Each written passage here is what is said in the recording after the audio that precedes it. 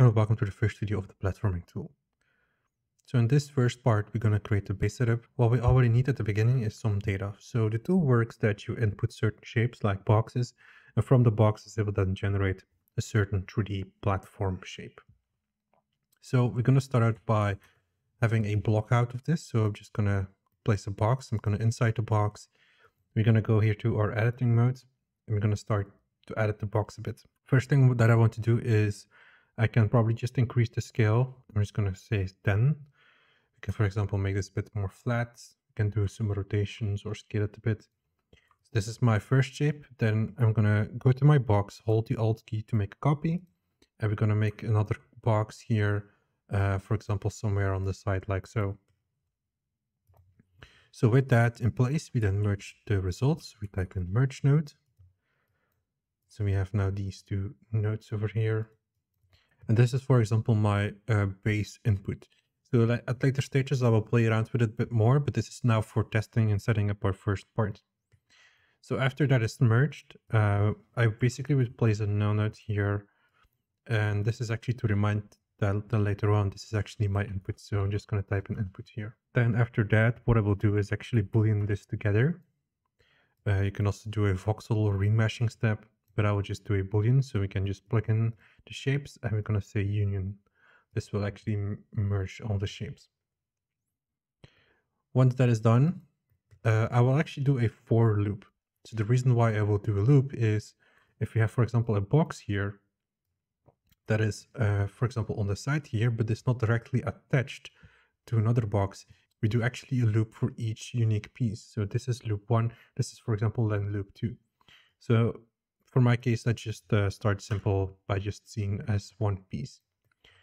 So what we can do is we can use the loop which says for each piece. So it will look at, is this piece fully connected to each other?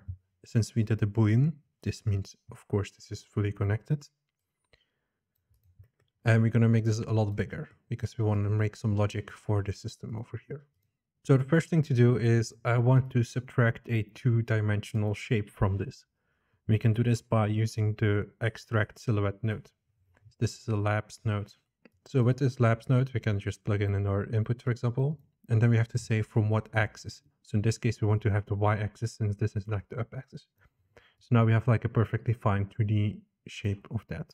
Then next step would then be also making a fuse. So this is just to be sure that in case we are maybe having some more complicated data, we can then quickly just fuse things together. And we probably want to increase this to maybe 0.2, so 0.2. And again, this is mainly when, for example, if my box would be rotated like this, it will sort of like fuse those small areas together. So we have like more consistency and less of like smaller parts here and there. Then this is now in place. We can always do a match node to check if we are actually consistent with like the location. So we're going to use this as input. Our second input is our base shape. And what we can do here is with this node, we can then match the location. So in this case, it's not doing that much, but we can always go back and control the Y positioning here. So right now the Y position is in the center. We can always say to minimum. So it will pick the lowest part of this input. We can also say maximum, we'll pick then the highest part.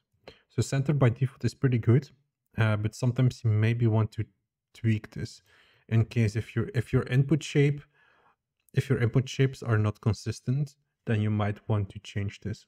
We can also do, for example, add normals already here, so we can do a normal step.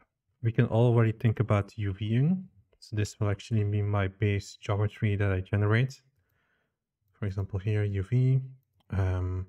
What I can recommend doing is click on initialize, and then we have like an automatic UV here. So this will probably be stretched. So I'm going to go to the transformation and I'm going to type in a consistent value of, for example, maybe 5. Let's see how well that works over time. We then have the translation and rotations, but for now that's okay. So I can now go to my UV view over here. And we can see that we have a nice UV in here.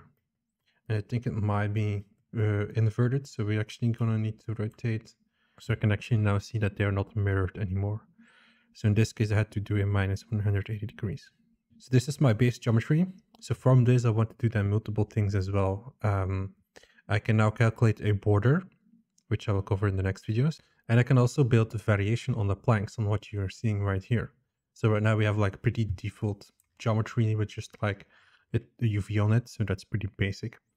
So we want to build in like a switch node. So switch node.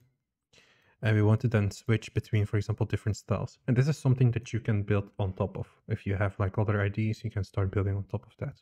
So a very interesting thing to do here is to use something which is called a Polyexpense 2D. So this, of course, like it says in the naming, works for 2D shapes. So what we currently have is a two-dimensional shape. So plug in our shape into this. And if we check the wireframe, we will have like this border. But what we can actually do is we can play around with the output setting and switch this to surface. Now we need to push then the offset value. And as you can see, we can create these quite interesting shapes. Like you see here, like these are quite interesting shapes to look at. Now what I don't need is, for example, the outside. I don't want to extend the platform. So what you see here is now these interesting shapes. This will create a nice breakup. You sometimes might want to switch this mode to this part here. That can give better results. Now, after that is done, maybe we can do another normal, because I don't think we have like normals here currently. Now, you might also again want to do a fuse step. Since we did the Polyexpense, it might actually be good to do a fuse node after this as well. Then I want to get the border of this plane. So we're going to say group, we're going to say edges, we're going to disable the base group, we're going to say edges mode, and we're going to say get the unshared edges, which is just basically getting the border. And I will name this border as well, so border. I can also later then use this if I need something like specific data. We can also create a group for the seams. So we're going to create group.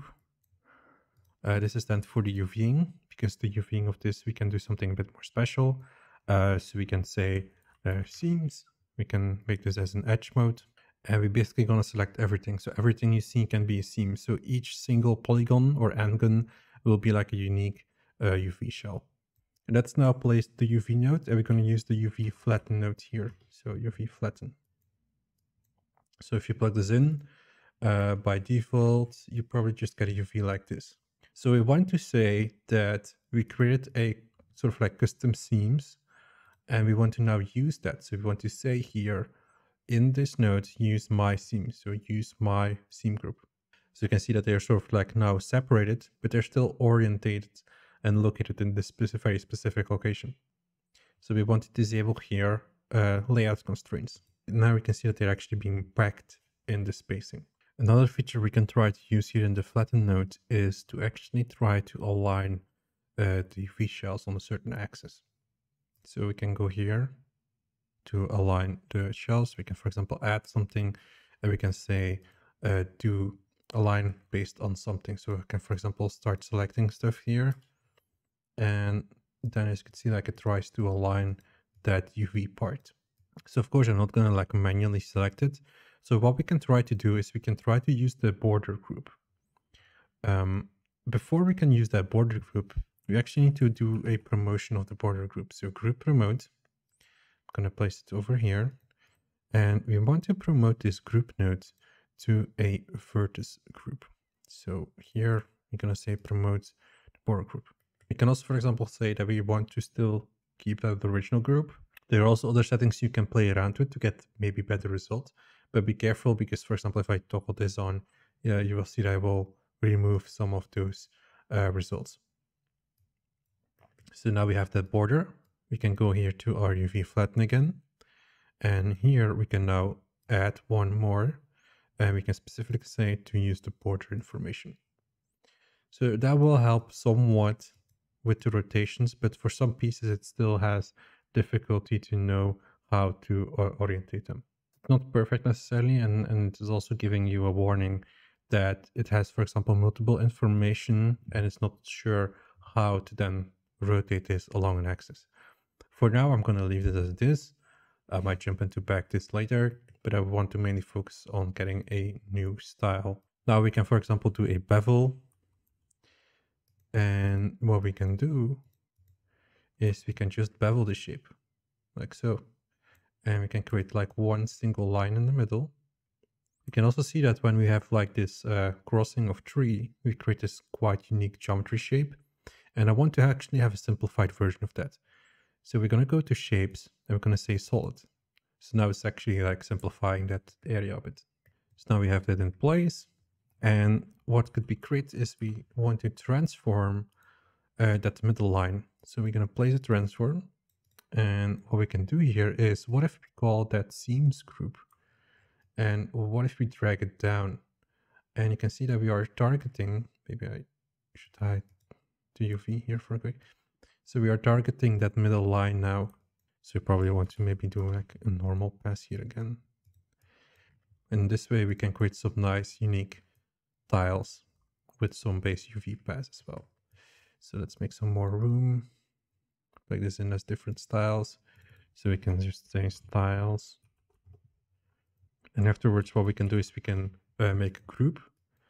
And we can call this, for example, the planks. So later on, if I want to do something else with the data, I know the difference between planks. And for example, when I create a border, I will also make then a group for border data. So this is then my current result here. So now I have the switch node here in place to change styles. Let's go back to our main part here. And for example, rotate the box. So you can see that this works pretty well. So we create these quite unique types of tiles. So of course, this is a quite specific shape or tiles. And you want to then maybe tweak this to what you would like to see. Another quick trick here is we can basically now play around with this input. So what if we, for example, do a Voronoi fracturing? So let's grab that node. Let's grab our plank. And what we need to do is we also need to do a scattering pass. So we want to scatter on the plank a couple points. So here we scatter a bunch of points. And now we plug that in the Voronoi. So you will see that if you view the wireframe, it will break up the planks into multiple shells. We probably want to disable to create like interior faces and so on. So I want to disable some of these settings. And we basically now can override our Polyexpense with this information. And we basically then have a pattern like this. So we created our own custom Voronoi pattern thing.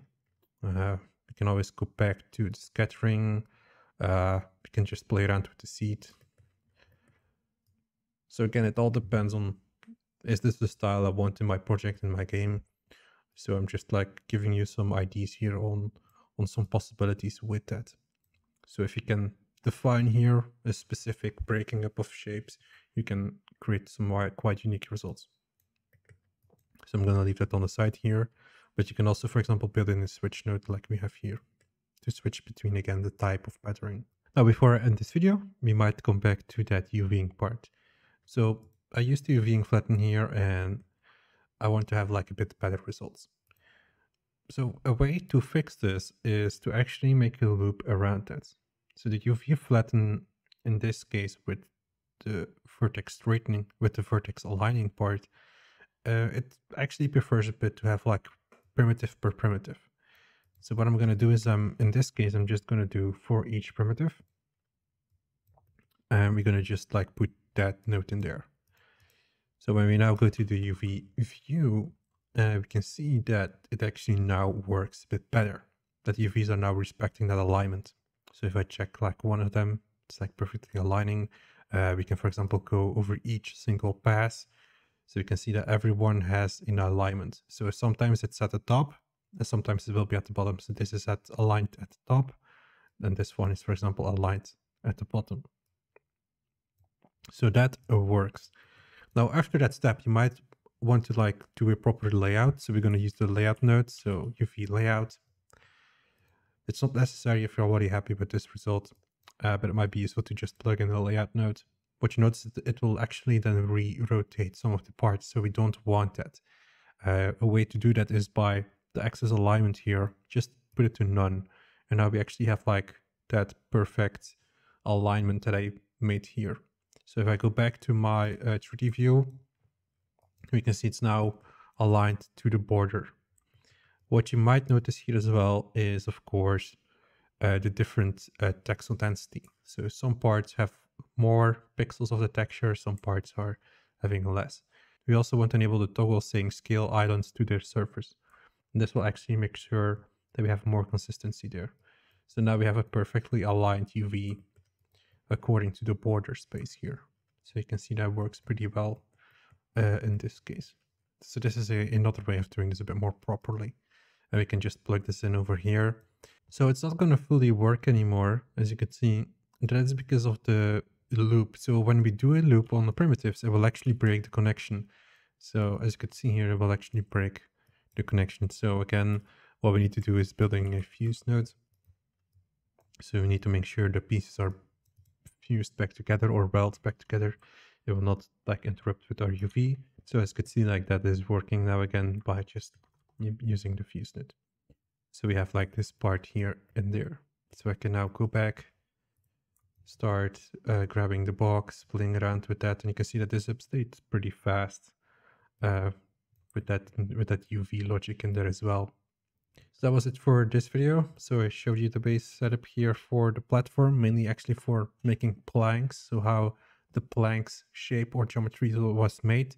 In next videos, I'm going to talk about how we can make a border around this. So we have some models and we want to use or instance those models to make a border. I will talk about that in the next videos. So hope you enjoyed this video and thanks for watching.